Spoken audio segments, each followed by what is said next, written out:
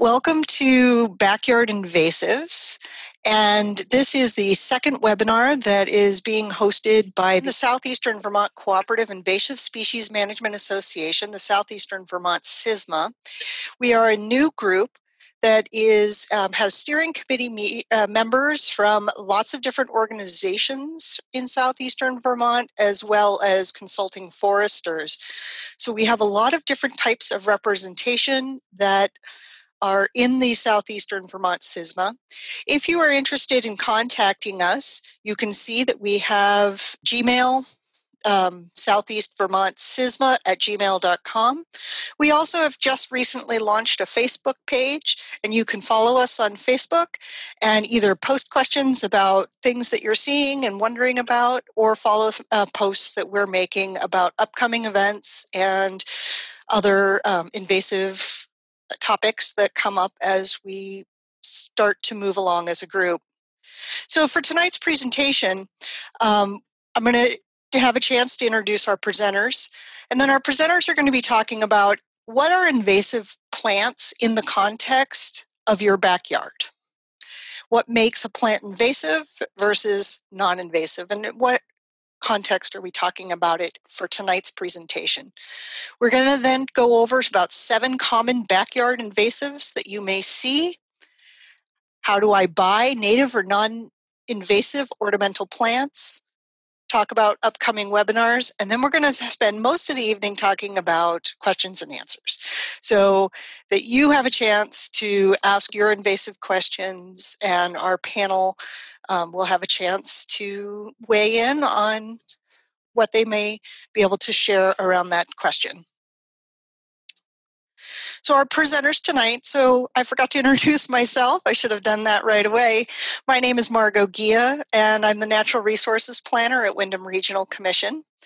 And we also have Jack Minich, who is the Land Management Coordinator at Vermont Land Trust. Rachel Klisch, a biologist with Silvio Conte National Fish and Wildlife Refuge. Peter Van Loan, lead forester from Vermont Land Trust. And Corey Ross, the district manager of the Windham County Natural Resources Conservation District. So our first presenter this evening is going to be Rachel.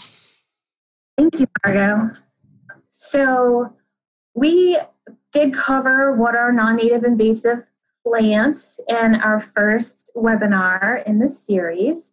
But for those of you who haven't watched that webinar, we wanted to make sure that folks understood what we meant when we are talking about non-native invasive plants. So non-native invasive plants are non-native species, usually from a different country, that are introduced into a new location by human activity, either intentionally or by accident, and they are capable of moving aggressively into a habitat and taking over that habitat to the detriment of other species. These species are introduced through horticultural activities, and this may be because it has a pretty flower like purple loosestrife, through conservation activities such as knotweed, which was introduced for erosion control, and then also accidentally. For example, Japanese stiltgrass was used as packing material in the 1800s for imports from China. So the SISMA is a great resource if you have questions about invasives or concerns, but there are also other resources online, including vermontinvasives.org, which is a resource that can help you obtain more information about invasives in Vermont. And you can also report an invasive plant. Go Botany is another resource, and that one is great for identifying native and non-native plants. And iNaturalist is another resource where you can join a community and have great conversations about nature, and also be able to report and track invasive plants. So we wanted to briefly introduce you to some common backyard invasives in Vermont. And Jack and Peter took a walk in Brattleboro, and they walked about a 4-block area and took a glance in people's backyards and identified some invasive plants and mapped some of these plants within that general area. And so as we go through the presentation, you're going to see a map that's associated with each species that we're talking about. And on that map, you're going to see a point where this here for goutweed, there's a plus sign, but the others will have points as to where those invasive plants were found. So goutweed is one of those plants. Goutweed is often planted in perennial gardens. And if the plant escapes, you'll see it in wooded areas, edges of yards, sidewalks, and parking areas. So goutweed is originally from Europe and Asia, and it was actually introduced to the United States as an ornamental. People planted it as a ground cover and also as a medicinal herb. And it spread from these gardens into our natural areas. And another way that it is introduced into our natural areas and throughout any of your backyards is through lawn clippings. This species will root from rhizomes, and just a piece of the plant will create other plants.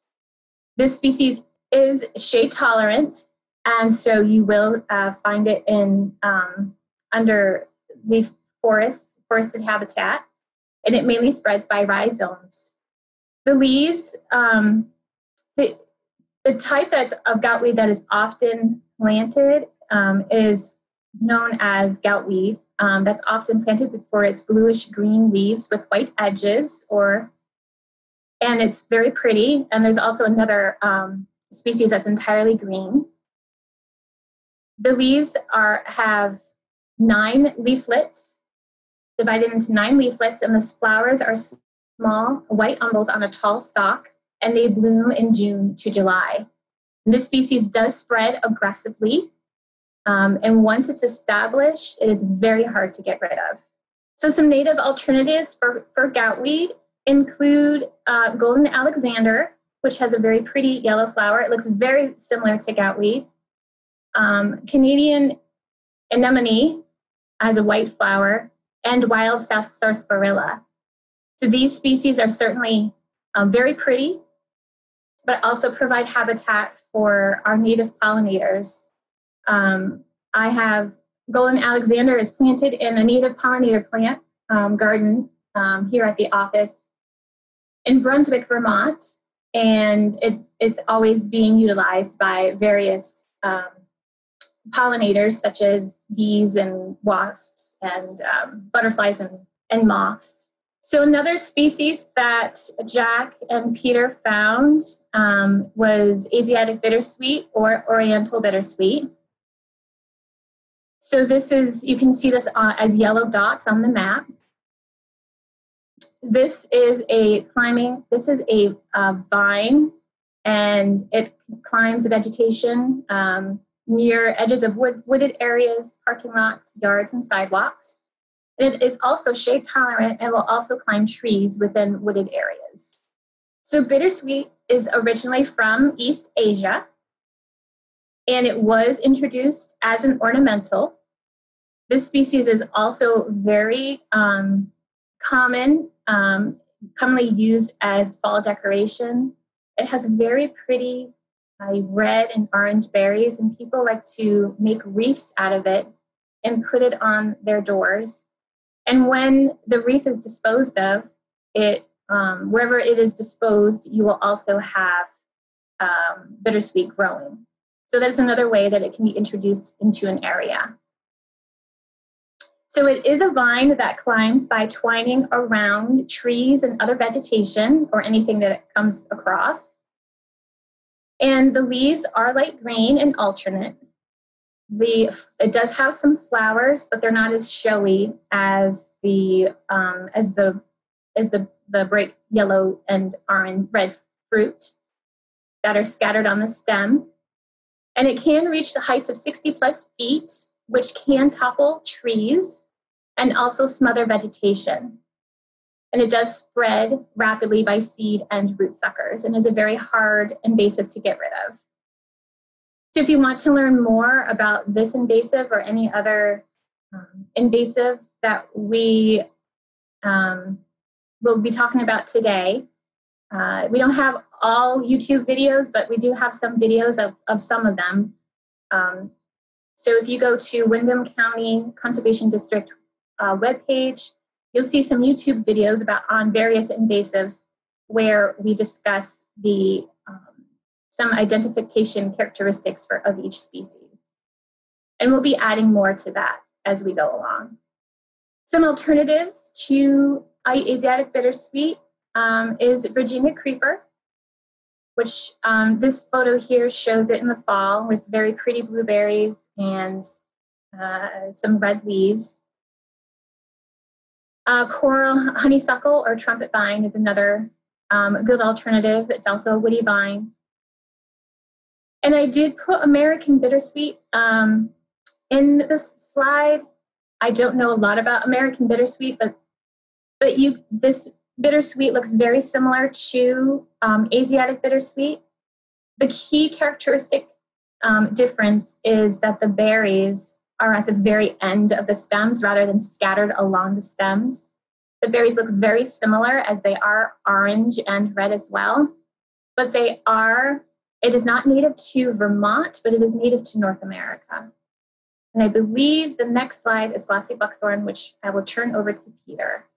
All right, thanks, Rachel. So for those of you who live in the Connecticut River Valley, glossy buckthorn is probably fairly familiar to you. It's pretty much everywhere in Rockingham, Dummerston, Brattleboro, Vernon, and across the river in New Hampshire and down into Massachusetts. If you're out in a more a little further away from the Connecticut River Valley, you might be starting to see it a little bit. It'll show up in edges of yards, along roads and wet areas. Seeds are spread pretty far by birds, and so you'll often find them in places under where birds are perching. You can see that we found a few of them here in the 4 block area that we walked in Brattleboro. Most of them were just a few plants that were seeds that probably were rolling down the road and landed in a crack in a sidewalk or the road and started up. There's not a lot actually right in downtown, but when you get further out to the edges of town, there's quite a bit. So let's look a little bit at how to identify this one if you're not familiar with it. It's a native of North Africa and Europe and Asia. In Europe, they actually use it to make hedges and sort of a living fence. Grow it really tightly together and sort of weave it together to make a fence to keep livestock in. Here, they brought it here for that and also for its purported wildlife value, these berries that you see. As it turns out, those berries have a laxative in them, so the actual value to wildlife is very low. It's kind of like junk food for wildlife. If you're looking up glossy buckthorn, the picture of the leaves you see will probably be something like what's in the upper right-hand corner. Fairly rounded, very glossy, alternate leaf pattern, sort of curving veins in the leaf. On the top, it's glossy, and underneath, it's a little bit hairy. It has really short hairs. So remembering those characteristics is really important when you're trying to differentiate between this and some of the native lookalikes that we'll see in the next slide. But before we go there, I just wanted to point out that although the picture in the upper right is sort of typical glossy buckthorn, the picture in the bottom right shows 3 different glossy buckthorn plants, and those leaves are all fairly different. Some of them, like the middle one, is pretty pointy. The one on the left has really dark green and maybe a little bit rounder. leaves of all different sizes. So you just have to sort of key yourself into those characteristic ID factors like smooth edge on the untoothed edge on the leaf, alternate branching, that sort of thing. So the fruits we've already talked about.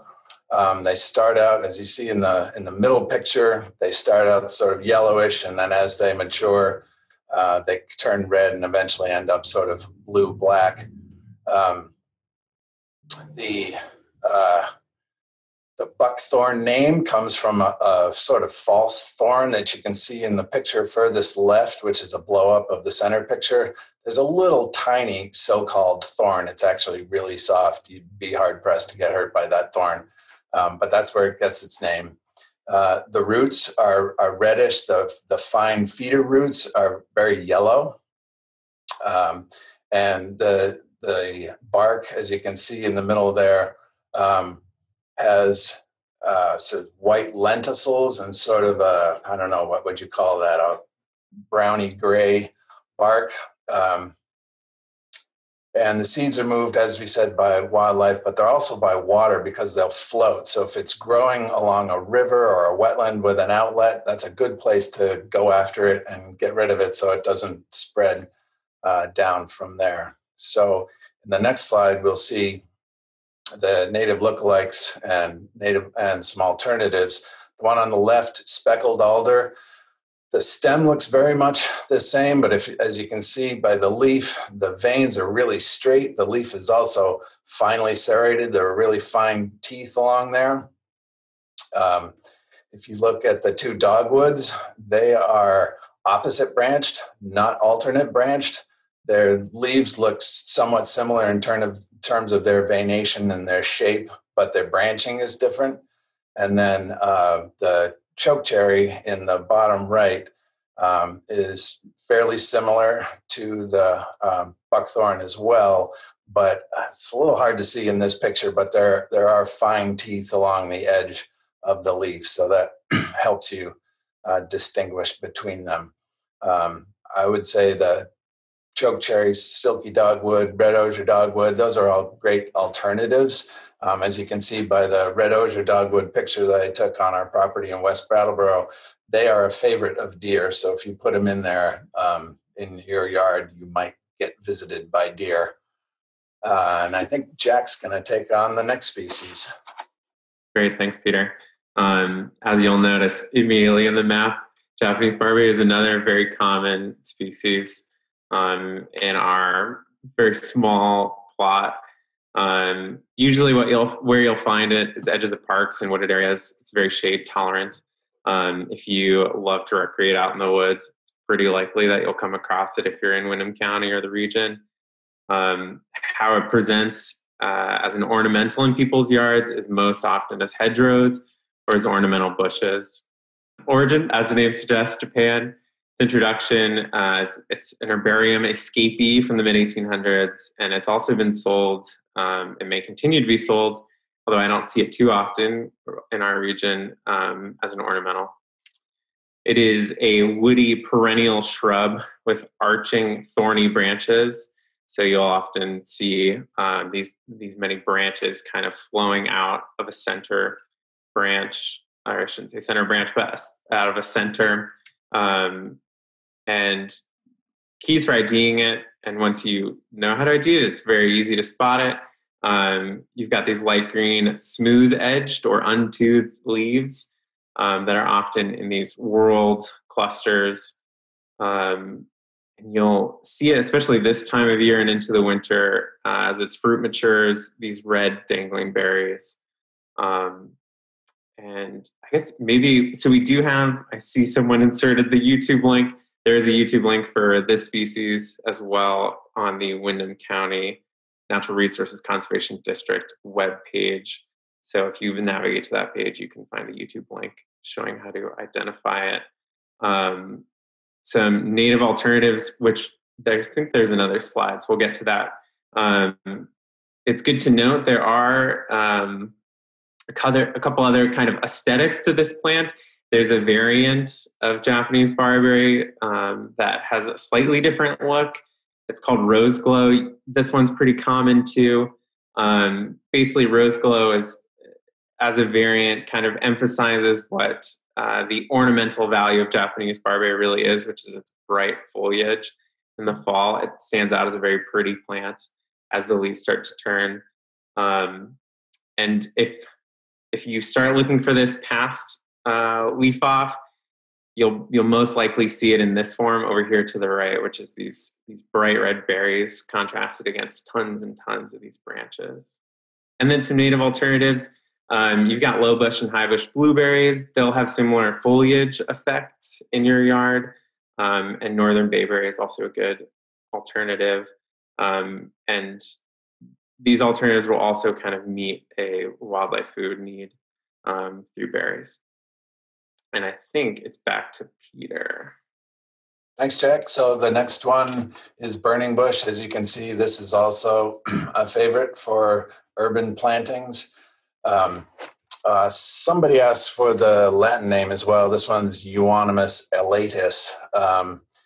It's fairly common and as an ornamental planting, hedgerows, maybe on the edge of somebody's or the corner of somebody's house or something like this. You can see me in the picture in the middle, pulling one out at the Land Trust office in Woodstock when we did an invasives control workshop back in 2009. So if we go to the next slide, we can talk a little bit about how to identify it. It's pretty easy. I mean, the reason why it's planted is for that bright red foliage that you see in the two bottom slides or bottom pictures, excuse me. And, when I talk to people, they generally don't think that this is terribly invasive. But if you look at what's happening on the edge of Route 121 in Cambridgeport there, you'll have to admit that it's pretty invasive. It's generally sort of in shrub form, although it can get pretty tall. I've seen it in Bennington as sort of a sapling tree, 25 feet tall and 3 inches in diameter. Kind of crazy stuff. It's really easy to identify by the sort of corky wings that you see in the two top pictures. The leaves are arranged opposite, have very fine teeth and taper at both ends. Once you see it, it's hard not to recognize it. It's a really heavy cedar, so in the bottom right picture, what likely happened was a few plants got started, and because there are so many seeds, it drops a tremendous amount right underneath it, and whatever the mice and other things, birds who might eat it, whatever they don't get to sprouts, and suddenly you have this profusion of winged euonymus or burning bush growing in the woods. The next slide has some native alternatives. Again, high bush blueberry is a great one. I like it because it's got a little bit of local food too. And then on the right is winterberry. It doesn't have the really bright foliage that the high bush blueberry has, but the berries, the bright red berries, are great for wildlife, and they hang on into the winter, so they're often a food resource when food is otherwise pretty scarce. I think it's back to Jack now. This next one's black swallowwort.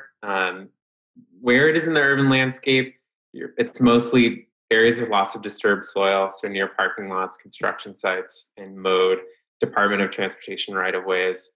But you'll also find it in edges between lawns and gardens, places with bare soil, and it can be fairly shade tolerant, so you can also easily find it popping out of bushes and places where you didn't necessarily expect to see a plant take hold. Origin is Southwest Europe. Also, like Japanese barberry and others, it's an herbarium escapee from the mid-1800s. Seeds were available online, I guess, for a time, although I've never heard of it being planted intentionally. It's an herbaceous, unbranched perennial vine. And for identification, look for dark green, opposite or kind of paired along the stem. Smooth-edged leaves, so untoothed, in the spring and summer, you'll see it with these small, dark purple flowers. And into the fall, you'll see these milky-looking, smooth green seed pods. And this photo may make it look a little bit bigger than they usually are, but they can be pretty small too.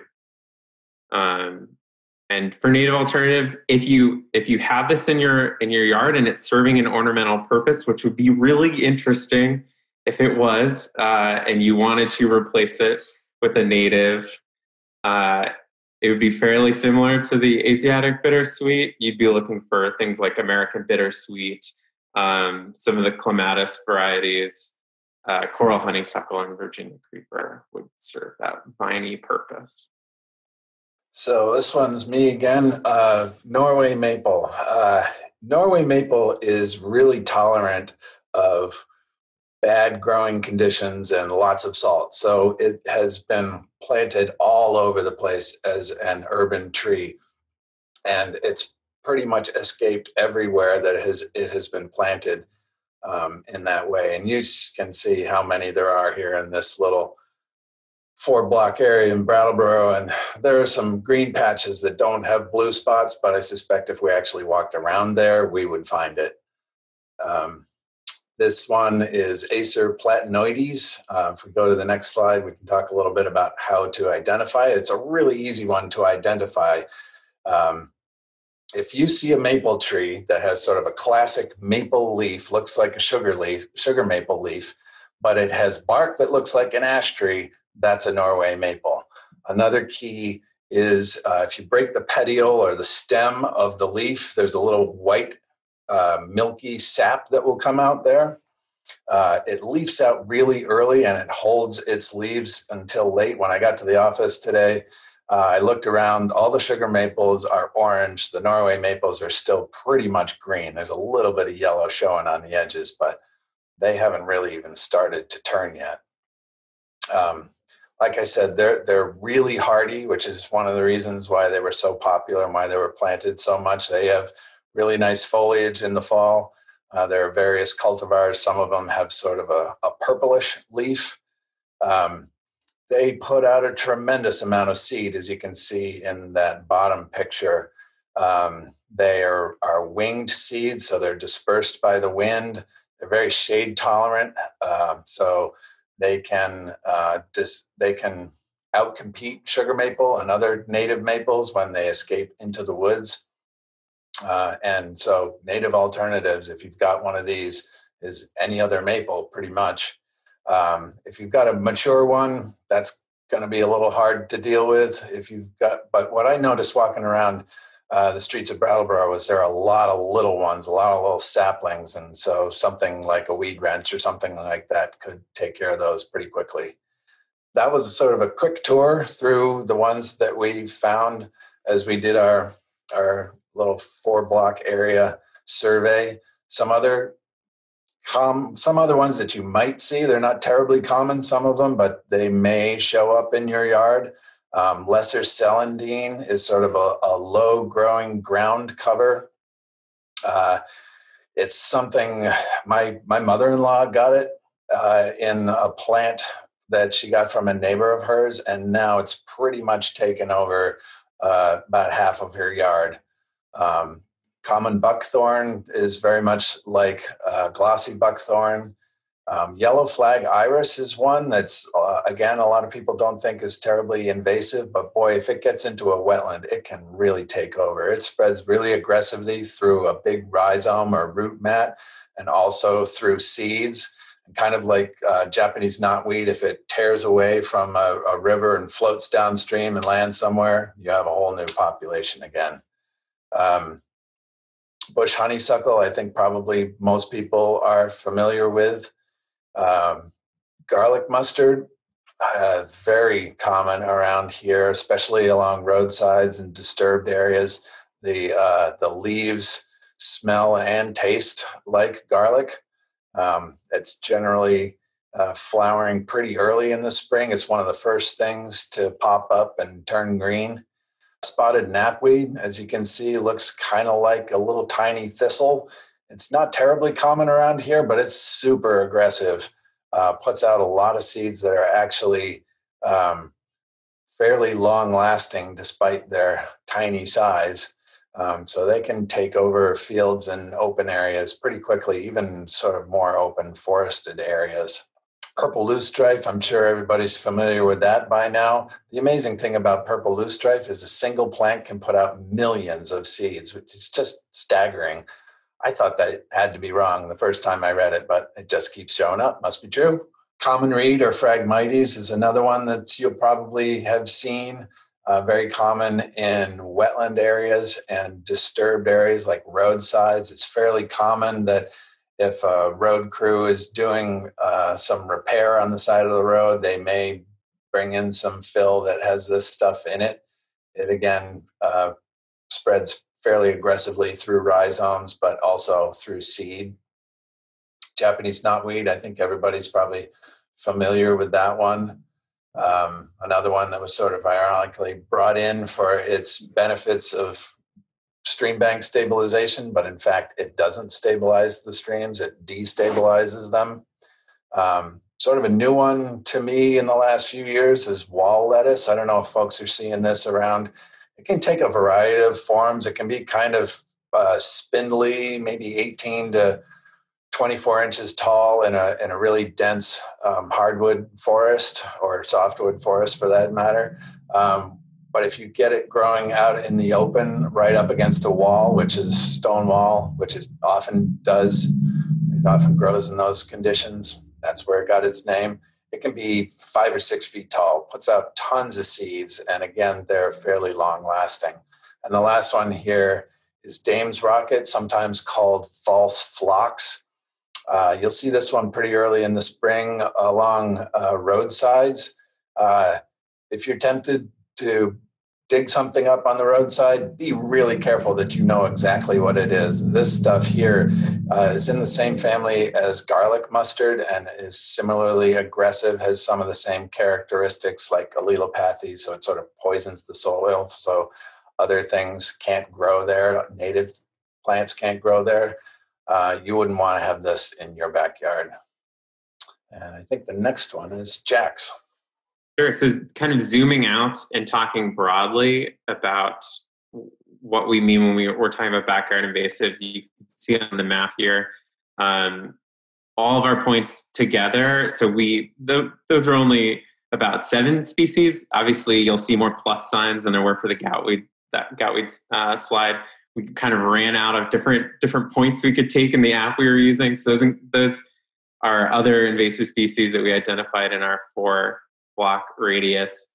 And I really like this slide because it illustrates how if everyone has just one plant in their yard, or if everyone has a neighbor with just one plant, the compounding effect of that can lead to a pretty sizable population in a given area. And while you may be really concerned about what's coming over into your yard or maybe spilling into your neighbors, even thinking more broadly, this is serving as a seed source or as a source of another type of propagule to spread into natural areas that you might like to recreate in, or that you might find very healing to go and visit, and it spreading potentially as a seed source for cross state boundaries or cross county lines. But there is a reason to be really positive about it, especially in the urban landscape perspective, because everyone's dealing with such a small scale of land. Usually it's just right outside their door and they can walk it in a minute or two.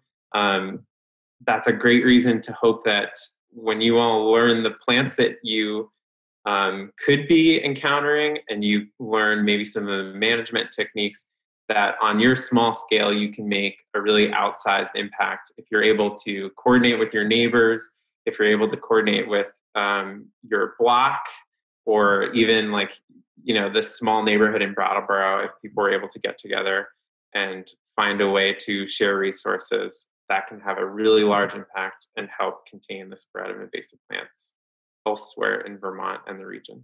So now that you know about all the things that you don't want in your backyard and why they're bad, You may be wondering, how do I go about picking plants to plant in my yard and making sure that they are not invasive or hopefully native if they can be, but at least aren't something that's going to escape from my yard and impact my neighbors and impact the woods near me.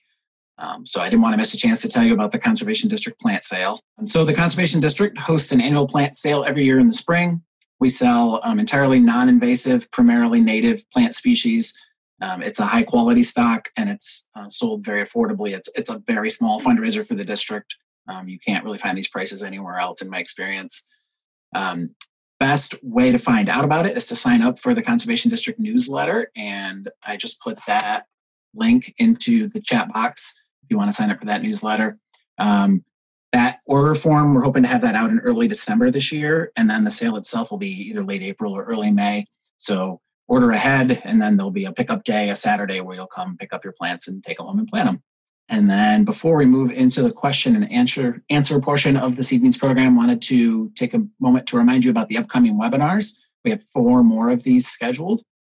Those are all posted on the Conservation District webpage. Those we were able to upgrade a Zoom account for the Conservation District, so there's no limit on the number of people who can register for those, or whether there's a 500-person limit. So I think effectively there's no limit, but we would encourage you to sign up for those ahead of time. And we would love to hear what you thought of the webinar and give us some suggestions for future webinars and also other things the SISMA might engage in. And there is a link for an online survey where you can give us some feedback. Thanks. Margo, do you want to handle the question and answer? I can. I noticed that I'm going to stop sharing the screen here so that we can see our presenters. We've had a very active chat box during this presentation, and I think there's been a lot of questions. I unfortunately was not able to be monitoring the chat box because I was sharing my screen, but I suspect that some of our other participants, and we also have some guests who are very knowledgeable, that we're also sharing their expertise, and thank you. If anyone has any questions, you can either wave your hand or you can type it in the chat now, and I will be seeing those questions now. Okay, so I will see right here in the chat, I am seeing a question: bush honeysuckle removal process and alternative suggestions. Well, it depends a little bit on the size of the plant, obviously. If you get to it early, you can hand pull it. If it's a little bit more established, you might have to do something like a weed wrench, or I know folks with big ones, they've used a truck or a tractor and a chain around it to pull them out. If you've got a lot of it in a big area, then I suggest you get in touch with somebody and consider a chemical application of some sort. The thing about when you have really heavy, really dense invasive infestations, if you try to tackle it by hand, if it's a really big area, you're going to get really frustrated. It's going to be really hard to actually get control. Whereas if you hire a professional who knows really well how to do this stuff, knows how to do it using the least amount of chemical possible to be really effective, they can control it. Usually 90% of it will get controlled the first time. And then you've got something that you can tackle and you can handle. So it depends a little bit on the size of your honeysuckle and the size of your honeysuckle patch, but there are a number of things you can do. What are the suggestions to get rid of invasives? Spray? So there was also they also asked for that other question about alternatives, I believe, for honeysuckle. I just thought I'd follow up on that. So dogwood would be an alternative, maybe blueberry, winterberry, maybe some cherry, like chokecherry, things like that. I think those would be good alternatives that are native species. What are the suggestions to get rid of invasives?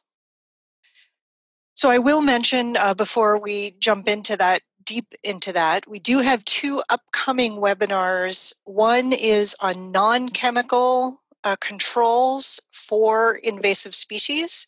And then we also have one coming up about chemical treatments and when they should be applied or not. So if you want more in depth about treatments, we will be addressing that. But who wants to address maybe the general? It's a little hard to say. You can't really say that there's one thing or another. There's, all those things that I mentioned are possibilities. You can also try repeated cutting. You can try pulling, but you really have to know the biology of the plant and how it grows to know how to be really effective. So if you have small honeysuckle or buckthorn, you can pull those pretty easily.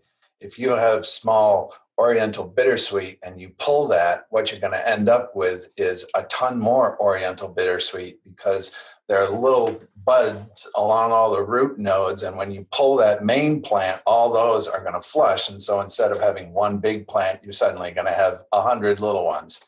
So you have to understand a little bit about the plant, how it grows, and the VTinvasives.org website that Rachel mentioned earlier is really a great one. They've got a whole gallery of invaders, they call it. And if you click on the picture of the one you're interested in sort of the upper right-hand corner of the page is, or usually there are two buttons. One is a fact sheet that will tell you all about the plant itself and give you some ideas on how to control it.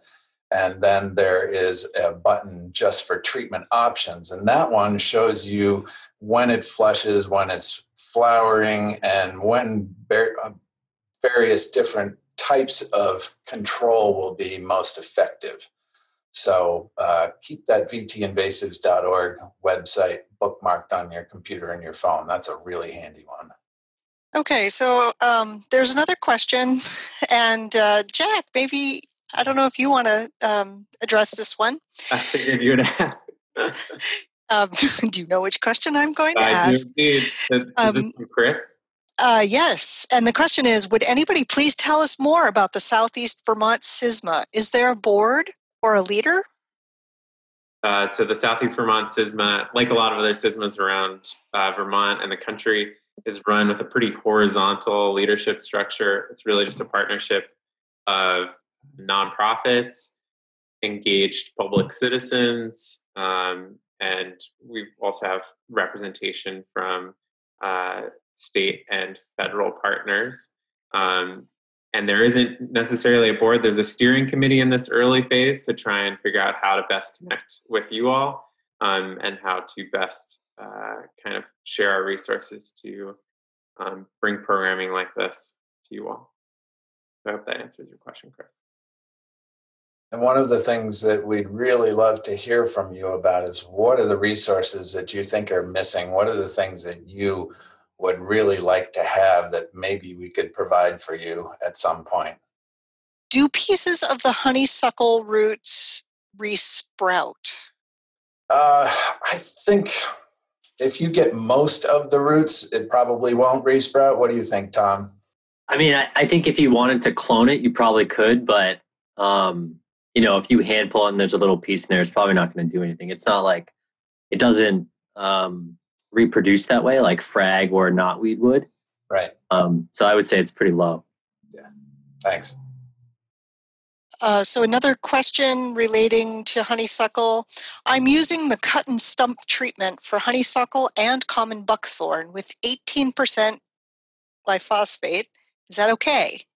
I'm not sure we have anyone on this webinar who's qualified to answer that, with the exception of maybe Tom, who is a certified pesticide applicator. So if Tom wants to answer it, he can. If he wants to not answer it, that's fine too.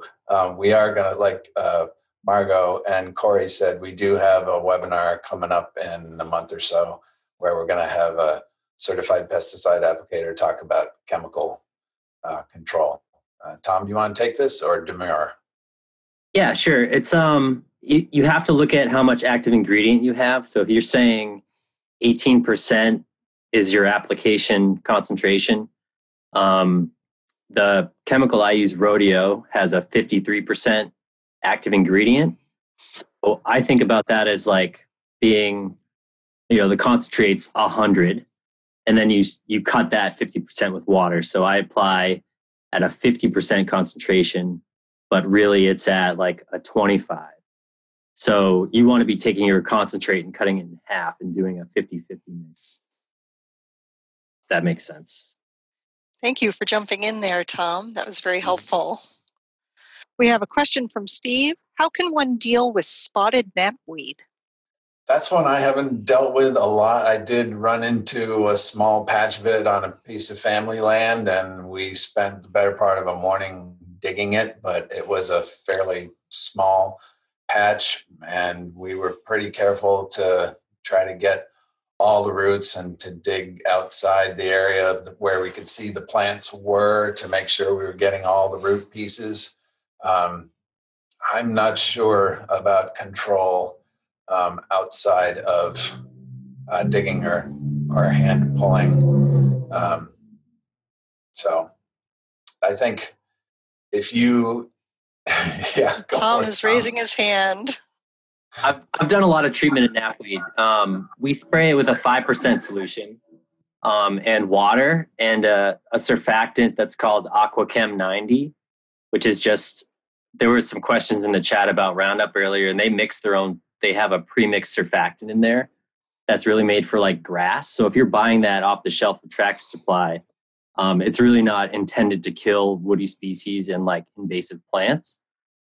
So the Rodeo product with a much stronger surfactant sprayed in that 5% concentration as a foliar solution before it flowers. So early in the season to sort of capture that plant before it sets seed and makes your life worse is the best time to do that.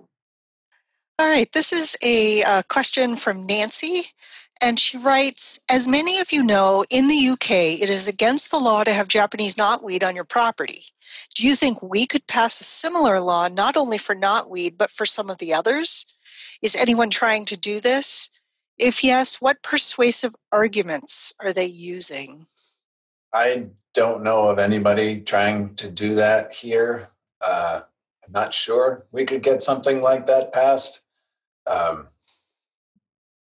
So not aware of any persuasive arguments that they're using. I think the reason why I'm not sure if it's against the law to have it on your property, but you can't get a mortgage if you have it on your property, and it's really hard to get homeowners insurance if you have it on your property because it can be so destructive. If it gets in your foundation or your driveway, if you have a paved driveway or something, it can buckle that. So if you have that near your house, that's something to get control of really fast before you suffer the consequences. So, Rachel, maybe you can answer this question. Someone asked if there is a northwestern Vermont SISMA. Can you speak to where the other SISMAs in Vermont that you know of are? Yeah, there's a SISMA in the Northeast Kingdom. It straddles, it's called the U-SISMA, which is the Upper Connecticut River Invasive Species Management Area. And that straddles Vermont and New Hampshire. It essentially goes from the Canada border down towards Jefferson, New Hampshire, and over towards Concord, Vermont. There's another one over in Orleans County, another SISMA that's just started up there. There's another one in the Battenkill River, and then another one,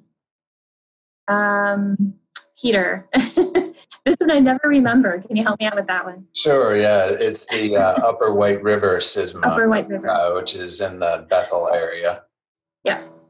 So those are the SISMAs currently in Vermont. And if you Google, at least I know that the U SISMA certainly has a Facebook page, and we are very active in managing invasives and providing programs. And I believe the Orleans County, I'm not sure about the others, they might have a Facebook page. So maybe if you Google those SISMAs, you might be able to connect with them. Thank you.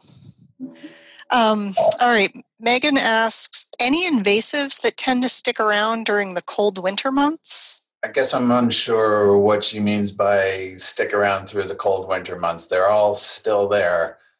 with the exception of some of the herbaceous ones like garlic mustard and Dame's rocket and gowweed. Those things will die back, but all the barberry and bittersweet and honeysuckle, the woody ones are still hanging out. Maybe she could clarify what she means by the question, and if there's something else related to it. Is she trying to figure out wintertime control? Megan, if you're still on, you can unmute, and if you want to clarify.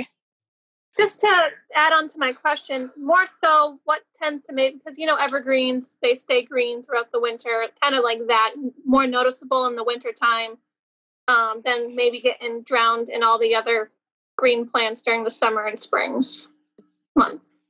Yeah, I can't think of any that are evergreen that will really stick out. Once you get sort of a search image, as it were, of these things, you can recognize them in the wintertime pretty easily, like the barberry that Jack was talking about, with all those sort of arching branches coming out of a central crown. That's pretty easy to identify. The growth habit of them makes them fairly distinctive, some of them anyway. Certainly the bittersweet that's strangling trees is easy to see. Okay, so I just wanted to point out that we are coming close to our official end time of 8 o'clock. And so I just want to remind everyone, Corey, can you please post in the chat the link to the survey?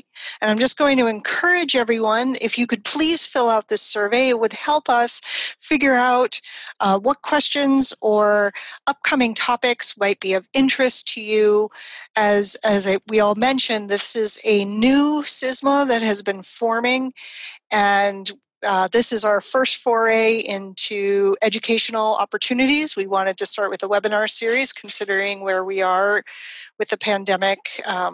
Eventually, we do hope to be moving to offer on-site or field trip-based or work days where people can learn by actually going and visiting a site where a lot of these invasive species are. So whether that in the future you have suggestions for what you'd like to see, or for another webinar series, if there's topics that are of particular interest to you, we'd love to hear about that also. So officially, thank you all for coming. We really appreciate the interest, and we look forward to being able to continue conversations about invasive species, both in our backyards and in our woodlots, and what are things that we can do as individuals or organizations to help control or manage the spread of them. So I think our presenters are able to stay on for a few extra minutes, and they would be happy to continue answering questions, but I wanted to be conscious of the time so that if some people had to leave, we will continue to record so that if you need to leave now, you can always come back and watch the recording. We will send out a recording to everybody who pre-registered for this program. So as soon as it is ready, it will probably take it about a week or so for us to get it officially ready, but we will send it out when it is available. Okay, so I think we have some more questions. All right, here's a question. Is Korean barberry considered invasive? I've been watching a patch of it slowly spread on a wooded property in Chittenden County. I'm not familiar with Korean barberry. I'm not sure if it's different from Japanese barberry. Tom, have you heard of that? Is it just a different cultivar? It sounds like maybe it's the same thing. Yeah, I'm sure, we should probably be using Latin names, but I'm sure it's just a common name for Japanese barberry, something similar. Yeah. But if it looks invasive, it's probably invasive. Yeah. All right, Barbara has asked, is an autumn olive bush invasive? Bush is growing a lot, and should I cut it back? Yes, it's very invasive. It's another really heavy cedar. It puts out a ton of fruit. Very invasive. You can try cutting it back. It'll probably resprout. If it's a big one, I don't know. You might have to try a cut stump application or something like that to get rid of it. It's not terribly common around here, but it's becoming much more common. It's spreading pretty fast. You go up to the Woodstock area and it's everywhere.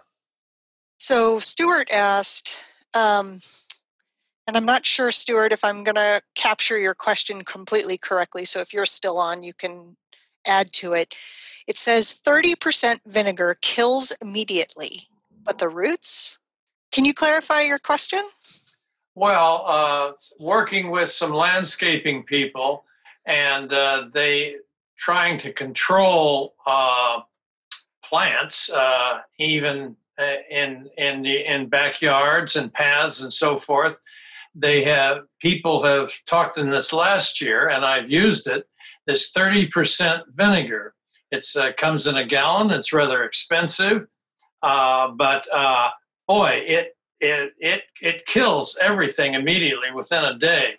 I'm wondering, I guess nobody on the panel is familiar with this, but there's a lot of yard people, landscaping people that are using this. And so I've seen it does kill within a day. It kind of fries the leaves and everything.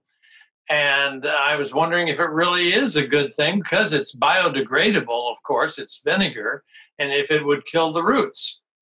Does anybody know about 30% vinegar?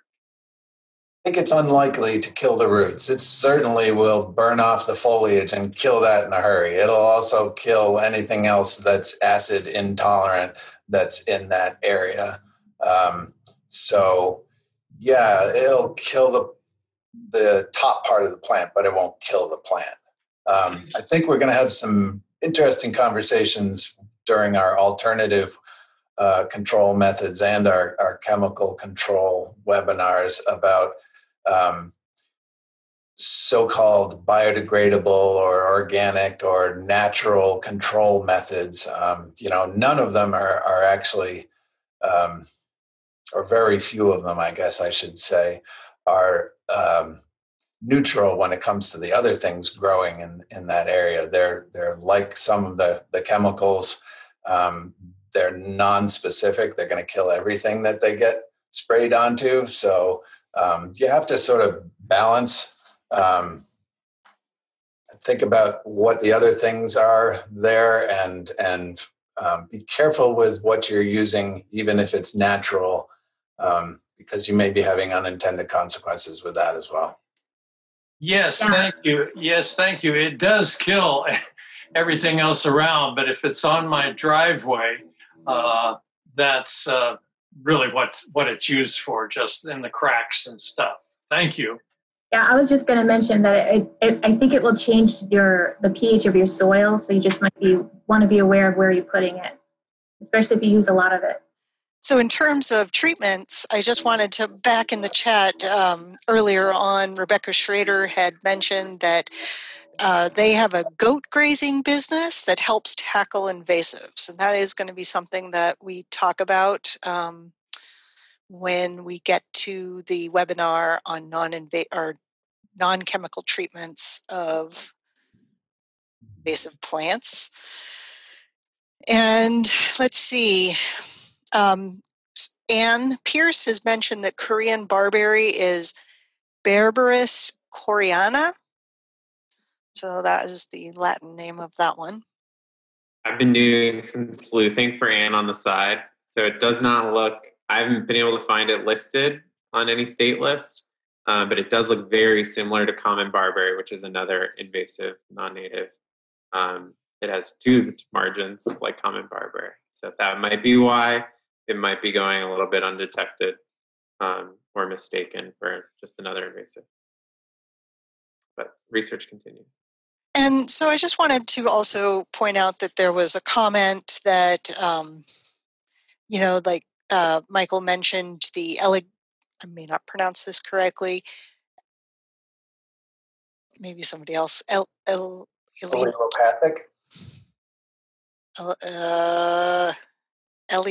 Elignus. Oh, I'm butchering that one. Anyway, the comment was that the fruit of this plant is edible, of this invasive plant is edible. And I think I hear that a lot with invasive species. I hear all the time with knotweed, or even with, oh, but you can make pesto out of the knotweed, or with garlic mustard, definitely, pesto with garlic mustard is a favorite. And we could never eat enough of it to get rid of it. I think I often hear that as hey, but it's edible. But what's counterweighted with that is that it's so much more invasive than the edible quality of it. And so that's something I just wanted to point out as it came up in the chat. There was a question early on in the chat. I was going back up to the top. Somebody asked, let's see, I think it was Steve Johnson Mosier asked how to eradicate Norway maple. If you've got a big one, a tree company can take it down and grind the stump, and you'll be pretty well done with it.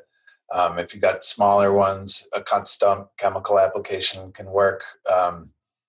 Real small ones, like I said, sapling size weed wrench, you can pull them out. I know a guy who's over in the Manchester area and is involved with the bat and kill SISMA. He cut a bunch down and then put large cans over the stumps. These were fairly small trees, and so it couldn't stump sprout. The stump sprouts didn't make it, and that took care of those. But you need a fairly specific size tree to make that work. And somebody asked whether they actually get out in the woods, and I've definitely seen them work their way out into the woods. Let's see. Somebody else asked what the problem with goutweed is. The problem with goutweed, from my point of view, is it's so aggressive and it just completely takes over. I think I said at the webinar last time, an ecologist friend of mine said, the only way to get rid of goutweed in your yard is to get yourself a new yard. It is that hard to eradicate. So be really careful if you're out there trading plants with folks. Go to a plant swap or something like that. Be really careful that if possible, get bare root stock, which is what the conservation district sells at the spring plant sale. But if you're getting something in a plant swap, boy, be really careful about what you're getting, because there may be something that you don't want in that little pot that comes along with whatever plant you're getting. Another thing to be careful about is seed packets. Read what's in that seed packet. For instance, Dame's rocket is still included in some wildlife flower plantings. So just be aware, be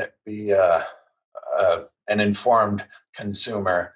If you're out looking at plants, maybe have that VT Invasives website or the Go Botany website on your phone, so you can type in the Latin name of the plant you're looking at and see whether it's native. Just be careful when you're getting plants that you're not getting something else that you're going to regret.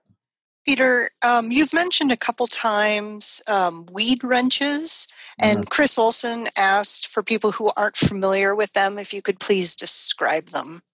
Sure. If you could share your screen and go back to the burning bush slide, we can show people what it is. Okay.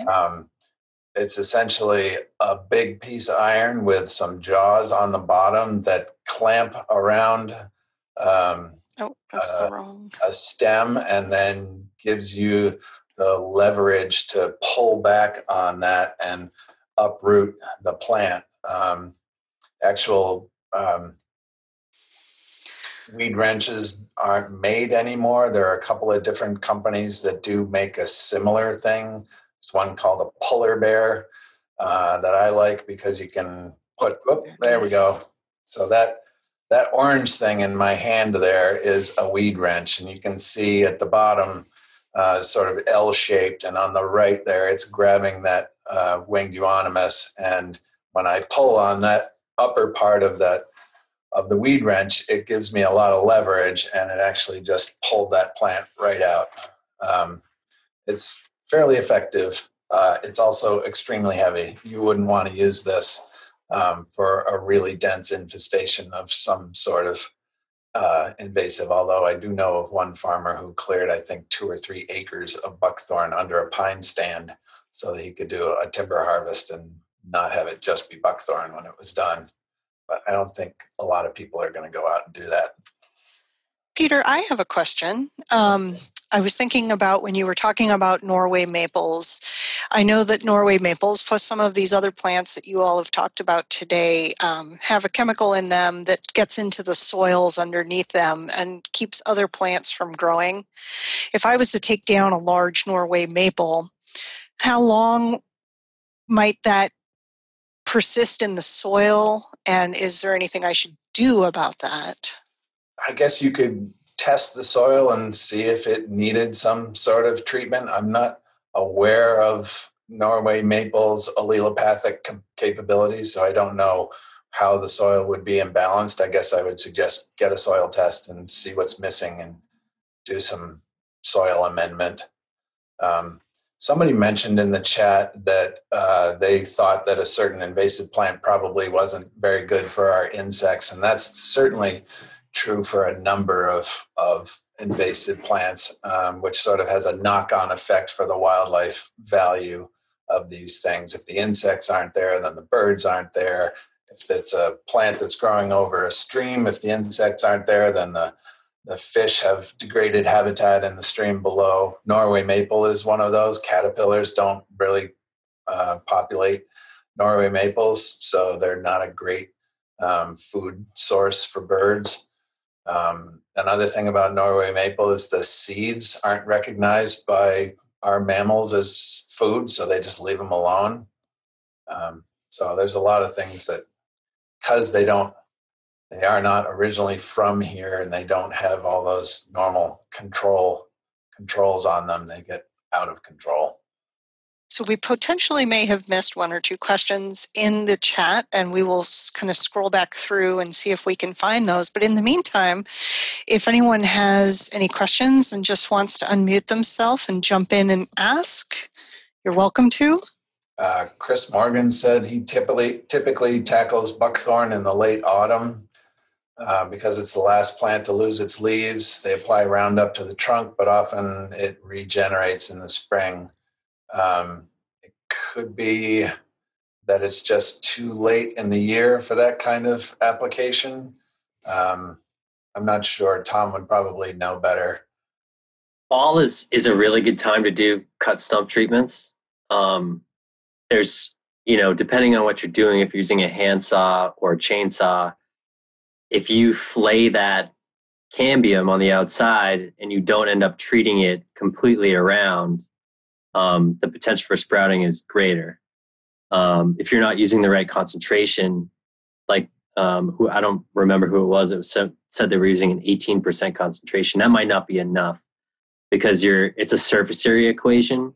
So if your stump is this big, you have to use a higher concentration of herbicide as opposed to spraying a plant with all of its leaves on it.